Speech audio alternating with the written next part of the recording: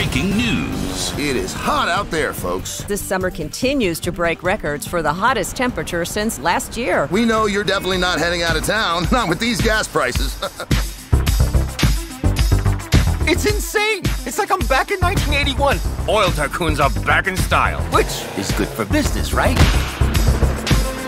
You know, Zero, that big oil company just got a shipment hit by pirates. We got a way to make bank off of it, man. You ever heard of the Duggins? Oil and gas people making some serious dollar with the prices being high, yo.